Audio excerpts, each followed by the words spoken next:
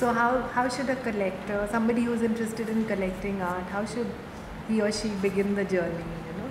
Well, for new collector, it's very important for them to see the motivation behind collecting. It should be for the love of the work that they go and select. It should be not based on a profit, an idea of appreciation. Appreciation, if it comes, is something which is an add-on, which you get the advantage of. But when you start collecting, you must look at the art, evaluate it in your eyes. You must be able to judge that, do you like the work of art? Would you live with it? Would you like to install it in your home? And then learn something about the artist and then buy the work of art.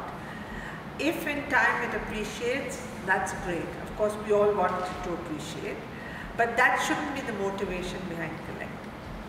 I think it's important to look at and judge the art, do a certain amount of soul searching with your eyes. So is there a certain method to collection, or is it just, you know? Well, one, of course, is budget oriented. If you go to collect the moderns, then your budgets have to be definitely much larger, and a lot of young collectors have certain constraints of budget, so they would like to look at art which is affordable and yet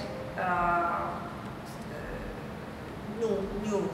So if you look at contemporary art, there's a lot to say for young collectors in modern contemporary art, and that's what they should look at.